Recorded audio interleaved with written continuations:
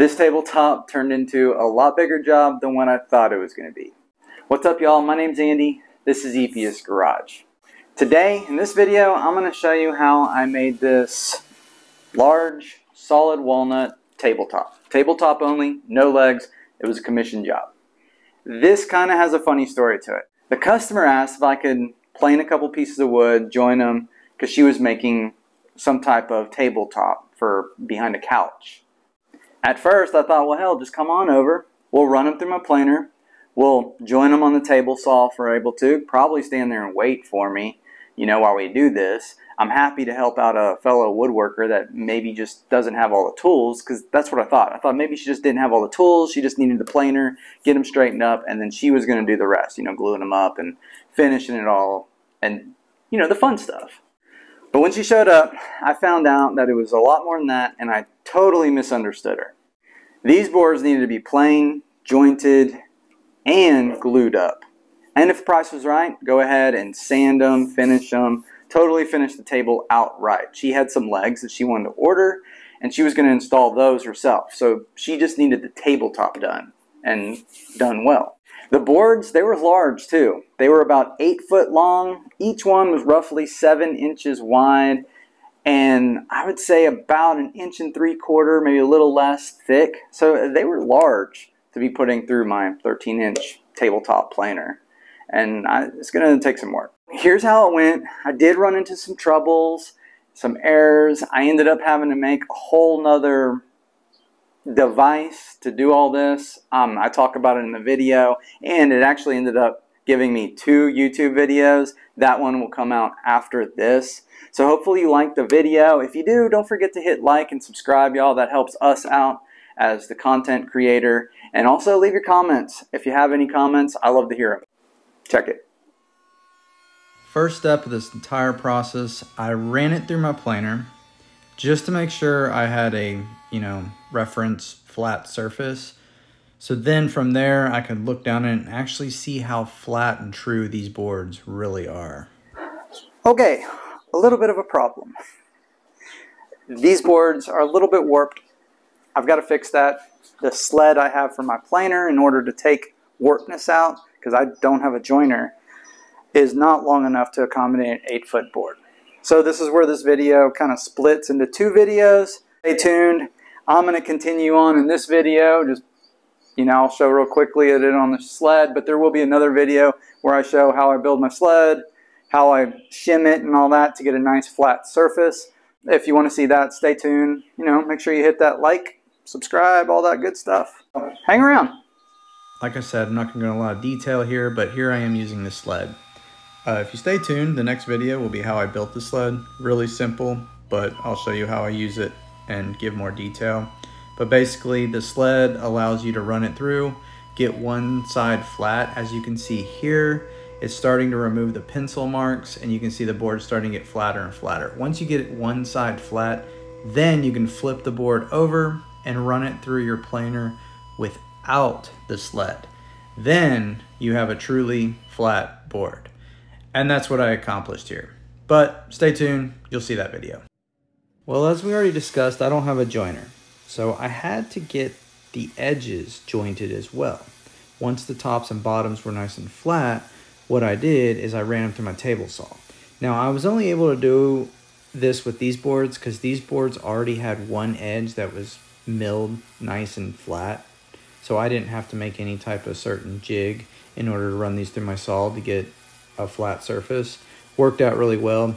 If you had 2 sides that were not flat to each other, and you couldn't do it this way, you would have to make a jig to where you could edge them. Anyways, there's plenty of videos on that. Maybe I'll do one day. Let me know in the comments if that's something you'd like to see. To get ready for the glue up, I did a mock fit up. I just wanted to make sure my joint was nice and tight, no gaps. And you can see right here, it actually turned out really well. And that's all done on the table saw, no jig or anything. I'm gonna use Titebond 3 for this project, mainly because Titebond 2 I was almost out of, but Titebond 3 is all right. I mainly stick to Titebond 3 though on projects that are gonna be exposed to water, but it is a really good glue. So I'm using it for this project as well. Now this wood has some really nice knots, and anytime wood has knot holes in it, I like to use those as accents in my work. So here I am removing any glue around them because later on I'm gonna be filling those with epoxy, and I didn't want the glue to spill into the knot hole and make it very difficult to get out. So just something to think, you know, looking ahead on your project. But in this case, I didn't want glue in the knot hole. That way, when I pour the epoxy, it was nice and clear. Once I got all my glue all spread, I was able to put the boards together. And the beauty of doing that pre-fit up is I already have my clamps that I need. I already know where my clamps are gonna go. I have a plan. For a long time, I was really bad about doing this, and planning your glue up before you do it is huge in the success of your glue up. Just remember that, it'll help. And you can see here, no glue in the knot holes. It's gonna look great for the epoxy. And speaking of epoxy, I didn't even wait for the glue to dry. I went ahead and started the epoxy process ASAP. I am using a new epoxy called Premier. It ended up working out really well and I liked it. All right, this isn't an epoxy video, but I'll go ahead and give you a little details. Anyways, with my epoxy, I always wear gloves. I always use a scale to measure it out. This particular epoxy is 1 part, 1 part. So if you're only needing a little bit, do a 1/2 ounce and a 1/2 ounce, mix them, and you're good. So it's very simple for this epoxy, and it's really about it. I'm not gonna go into a lot of detail because that's not what this video is about. But I did do a few videos on epoxy, so feel free to check those out. On my epoxy, whatever it tells you to mix it, I always mix it longer. However, most epoxy says to mix it like three minutes. This epoxy I've never used before. I wanted to try a new one, you know, try new stuff out, and it said to mix 5 to 8 minutes. So I think I'm going to keep it probably to the high side, 8 minutes. So far, I'm really liking the way this looks mixed up. Very little bubbles. I did 1 ounce and 1 ounce. Alright, got it all mixed. Let me see if I can show you this. So I think what I'm going to do here is, got my little brush. I'm just going to pour a little bit in there, or actually I'm going to let it drip in there, like that. Take my brush, get it all in there. Anytime you're doing epoxy, you want what's called a seal coat, especially on wood, to prevent the bubbles. So that's what this was. I put a light coat in there, let it cure, and then I'm able to do what they call a flood coat a little later. It's about 10 o'clock at night, and I'm going to go ahead and remove the clamps while I'm here. I'm also going to do the final epoxy pour for the knot holes. I did a little flood coat earlier, and you can wait about 3 hours and pour the final coat. Now I don't want to wait. I'm short on time, so that's why I'm doing it now, 10 o'clock at night. Stop my movie. But I wanted to get this done. That way tomorrow this is fully cured and I can keep working on it. That's the plan. Measure this out, and I don't need very much epoxy at all. 1/2 ounce of each. Hey, if y'all got any good ideas for a video that you'd like to see, put them in the comments. My last few videos, I haven't done that well. It kind of gets discouraging, you know. I don't know what's going on with the algorithm or what. You just never know. Like some videos, tons of views, and then the last few videos, I guess they're just not interesting. Maybe my thumbnail sucks. I don't know. What's y'all's thoughts? But if y'all have a video you'd like to see, maybe something that specifically you think I could do, or that you'd like to see me do, I'm interested. All ears. Maybe I should do a whole video on epoxy.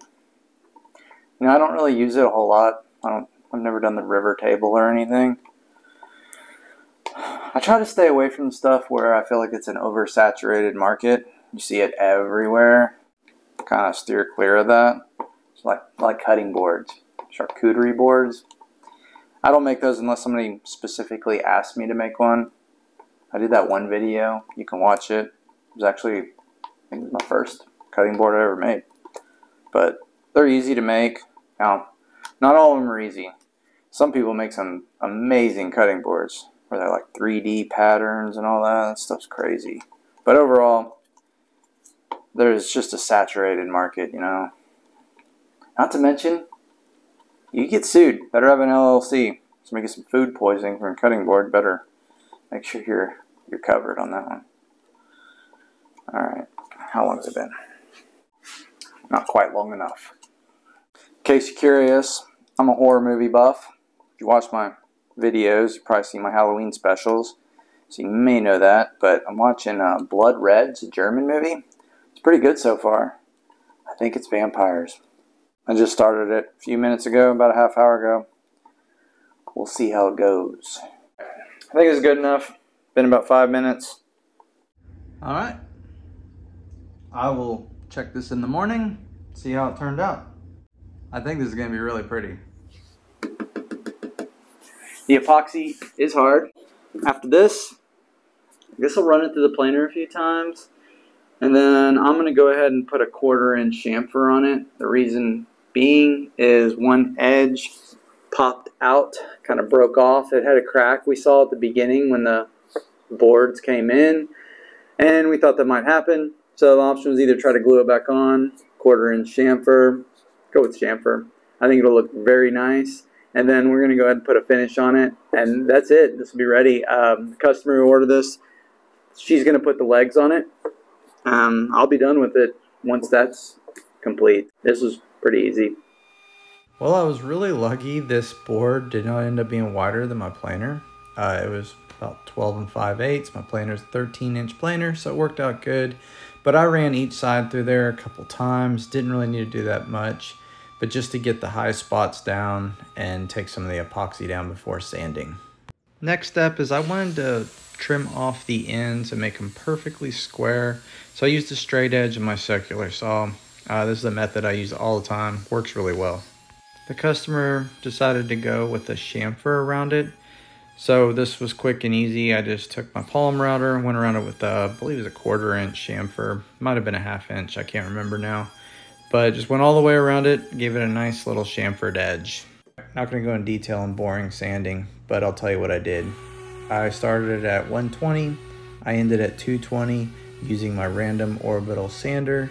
And then from there, I did go up to 500 and even 1,000 by hand, but that was kind of like in between coats to knock down the fuzzies.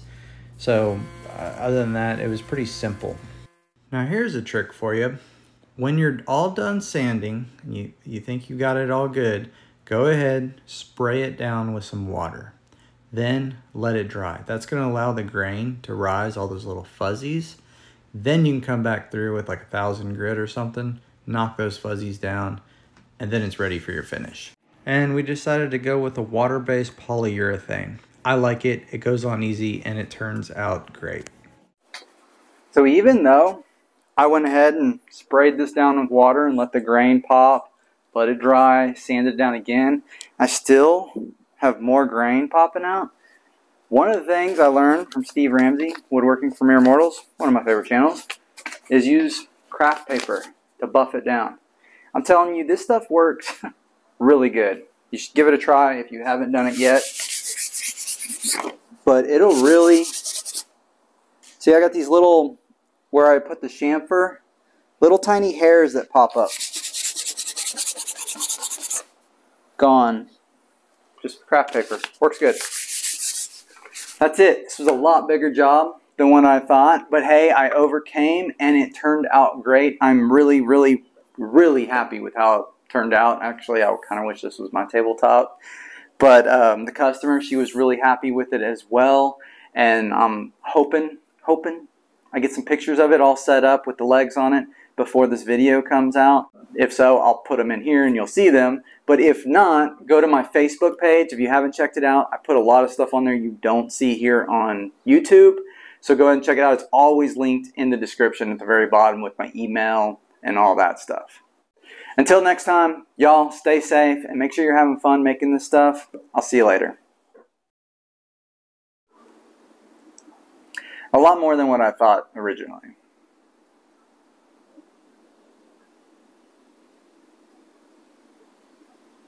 Am I literally reading off my script, Andy? What? Take two. Let's get rid of this. From the beginning. This story is kind of... take three.